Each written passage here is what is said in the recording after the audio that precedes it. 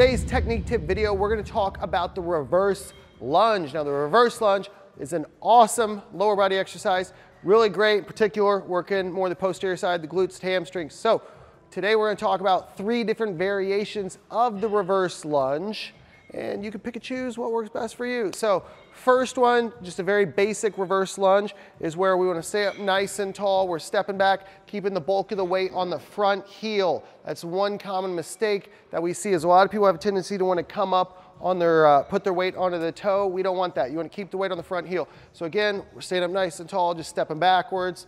You can alternate, you can do all on one side, all on the other, whatever. Float your boat, pick your poison.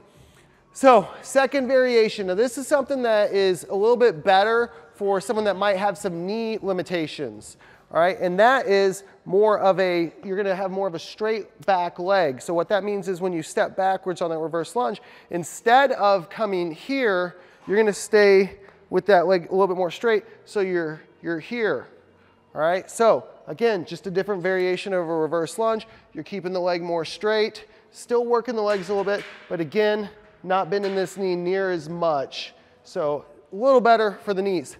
Third variation, something a little bit more of a progression, is what we call a front foot elevated reverse lunge. So I'm on a 4-inch box here. Most people would probably use like a 4 to 6 inch box. But basically what we're doing here is we're gonna step back. It's just the same as what we did at first. We were dropping that back knee down. The biggest difference here is because that front foot is elevated, we're gonna get a greater range of motion.